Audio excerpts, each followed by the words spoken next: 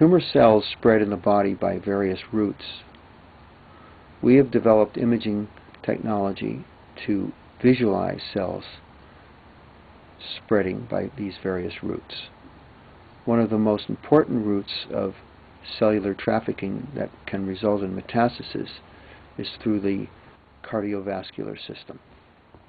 In order to visualize cells at high resolution trafficking through the vascular system, we labeled them with green fluorescent protein in the nucleus and red fluorescent protein in the cytoplasm. In this way, we can tell whether a cell is dividing, in apoptosis, or deforming. In our initial experiments, we imaged tumor cells in vivo as they were trafficking through a very small diameter capillary. 5 cells in single file were imaged as they made a tight right-hand turn in a capillary. We were able to image this movement over a period of 14 hours, but the movement was not very extensive since the capillaries had a very narrow diameter and the cells could barely squeeze through, and by doing so, they were highly stretched or deformed. We then wanted to image the tumor cells as they were moving more rapidly in a bigger diameter vessel. In order to do so, we made a model in a mouse, and we made a skin flap from the abdomen exposing a blood vessel. We then injected the cancer cells into this blood vessel and proceeded to image them. We're now watching a movie of 2 cancer cells crawling along the wall of a blood vessel. The cancer cells are labeled with green fluorescent protein in the nucleus and red fluorescent protein in the cytoplasm. Like a typical cancer cell, the nucleus is very large due to extra amounts of chromosomes. However, when the cancer cells went from the smaller vessel into a larger vessel, the hemodynamic force of the blood flow caused them to lose their grip on the blood vessel wall and to flow along with the blood flow. Almost certainly, this would kill the cancer cells. We know now that it is very difficult for a cancer cell to survive as it traffics through the body, and only the rare cell can form a distant metastasis. In this image, we see a number of cancer cells, some of which are stuck or adhered to the vessel wall, and others are crawling. At the bottom of the image, you can see a rolling cell going around the various adhered cancer cells in the vessel, almost as it had its own navigation system. This cell perhaps has the potential to become a metastasis.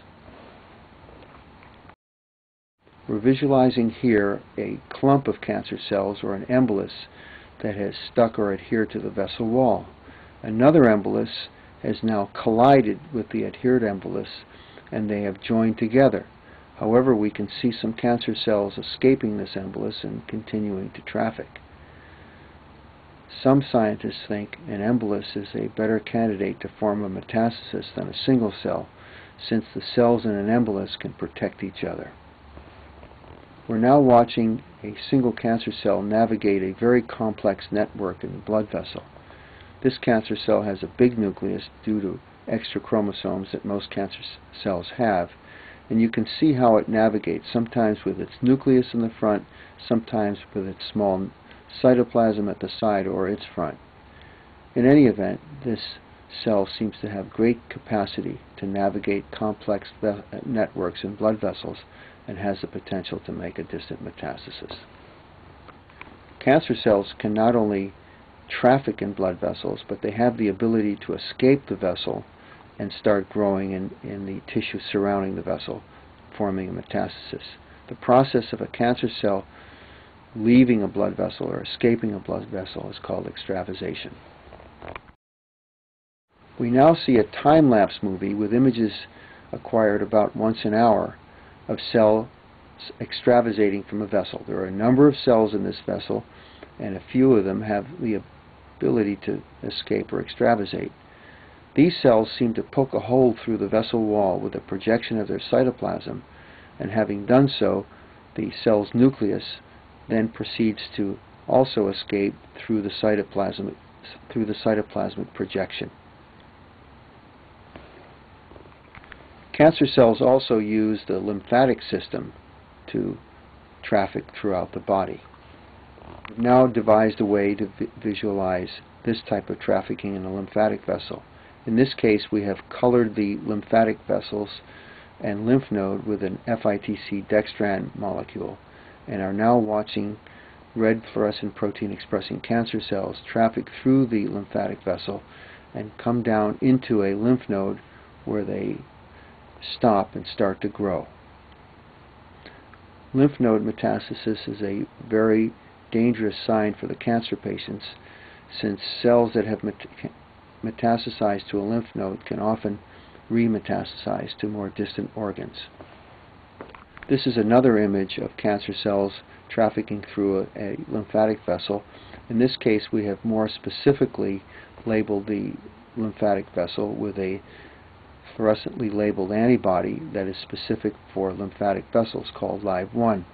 In this case, we can see clumps of cancer cells expressing red fluorescent protein going to and fro in this lymphatic vessel, and the lymphatic vessel is labeled with such high detail that we can see cancer cells going through what appears to be a detour in the vessel, as well as cancer cells going through the main part of the vessel.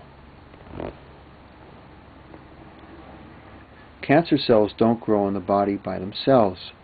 They grow while interacting with normal cells. This interaction takes place in what is called the tumor microenvironment, and we have devised a way to image this process in real time in live mice. We are now looking at a non-invasive image of a tumor. In this case, dual color cancer cells were injected into a mouse that is expressing green fluorescent protein in all its cells. So the normal cells in this tumor, called stromal cells, are green, expressing green fluorescent protein. The tumor cells are expressing green fluorescent protein in the nucleus and red fluorescent protein in the cytoplasm, thereby two-color. The striking thing about this image, which is taken non-invasively of the tumor growing in the footpad of the mouse, is that the tumor cells and stromal cells are in very intimate location with each other.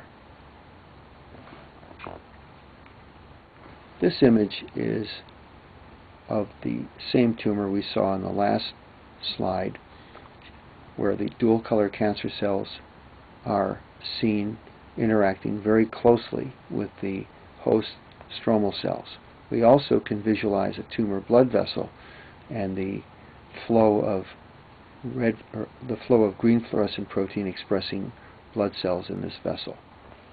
Then treated the animal with chemotherapy, in this case doxorubicin, and it had a large effect, eliminating almost all the cancer cells, although some of the stromal cells expressing green fluorescent protein still remain. In the blood vessel, we don't see any more green fluorescent protein expressing lymphocytes, but just red fluorescent protein expressing cytoplasmic fragments of dead cancer cells. Our red and green mice, thank you for your kind attention.